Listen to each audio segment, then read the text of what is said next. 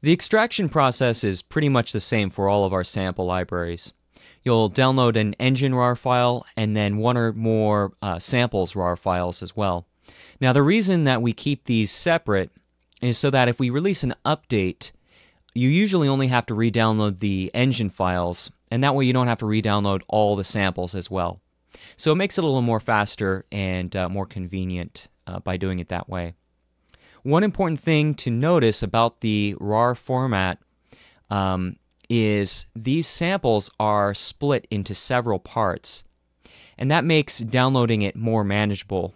You don't have to worry as much about your download finishing incomplete and then ruining, multiple gigs worth of downloading.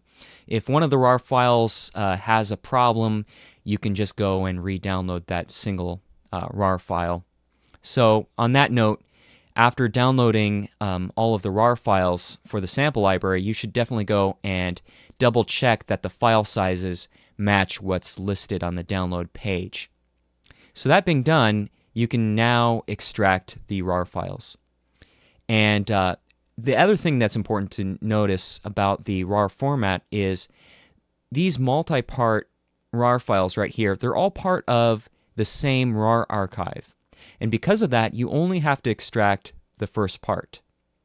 So to extract the library, it's really just as simple as selecting the engine files RAR file and the first part of the samples.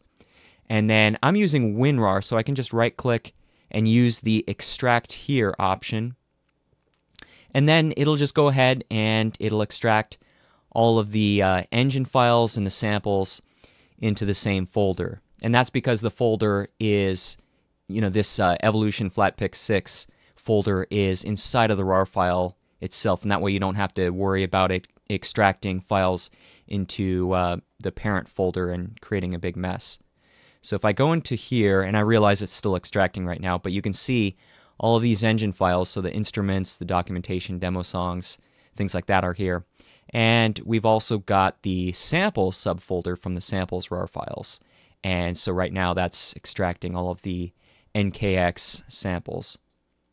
So as I mentioned before, the process is pretty much the same with any of the other sample libraries. You just select these two, the engine and the samples, right-click, and use the Extract Here. Now, one common problem that I've seen is that people will go and they'll select them and they'll use the Extract Each Archive to Separate Folder option, or the equivalent on Mac since I'm on Windows right now. The problem with that is it creates two separate folders. It creates an engine folder and a samples folder. And the problem is if you load the instrument, it will not be able to find the samples. So you'll load it and Kontakt will complain about not being able to find samples. So if that happens to you, all you really have to do, if you don't want to have to extract everything again, is to, let's just cut this Evolution Mandolin subfolder and we'll move it back to this main folder.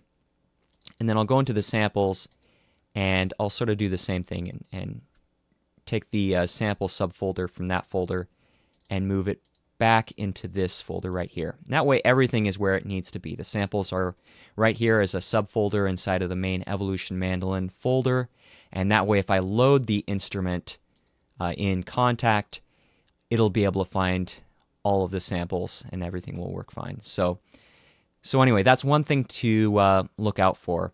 And really the process is the same for any of these libraries. If you want to extract several libraries at the same time, just grab the engine file and the first part of the samples for all of those libraries, and you can literally just go like that, right-click, Extract Here, and it'll create separate folders because as I mentioned before, the folder for the library is inside of the RAR file itself, so you really don't have to worry about that. And then it'll just go and it'll extract everything, and then you're ready to go. From there, you'll either add the library in Kontakt or load up native access, and you should be able to install the library with your serial code and activate it all in one go. So thanks for watching, and I hope this video helped, and I'll see you in the next video.